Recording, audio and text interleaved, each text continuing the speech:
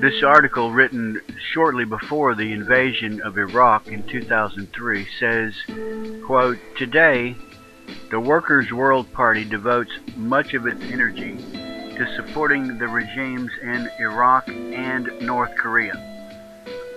At the demonstration, which many media reports portrayed as a gathering of mainstream Americans, speaker after speaker condemned the United States with ancient communist rhetoric. Revolution, struggle, oppressed people, imperialism, liberation. One speaker even addressed her fellow protesters as comrades.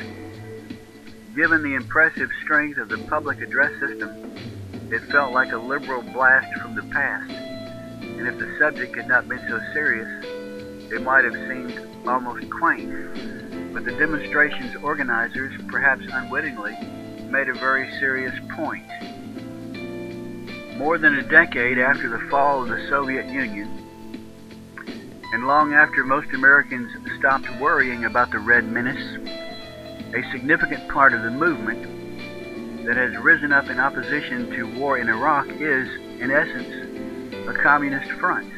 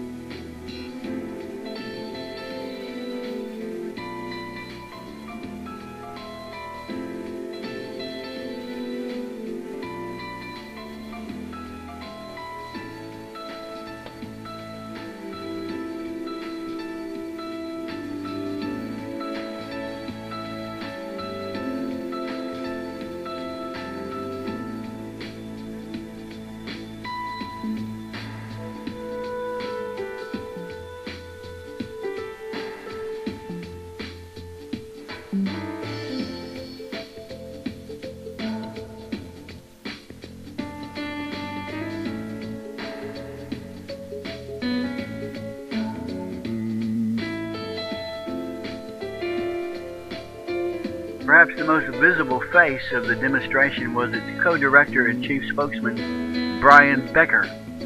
Becker got a lot of exposure in the days leading up to the rally.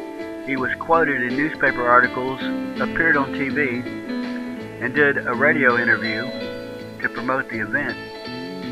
The member of a secretariat of the Workers' World Party, and called by some the party's house intellectual, Becker is a contributor to the party's newspaper, Workers' World. There is an almost central casting quality to Becker's communism. For example, in a December 2000 address to the Workers' World Party conference in New York, Becker began by discussing issues raised by comrades, quote-unquote, who had recently been to Cuba, and then launched into a detailed and impassioned analysis of Marxism and revolution. Becker stressed that the Workers' World Party had, quote, supported the Soviet Union against the imperialism and domestic counter-revolution. He praised the Soviets for having sent invaluable aid to Vietnam, Cuba, the African National Congress in South Africa, and other national liberation movements.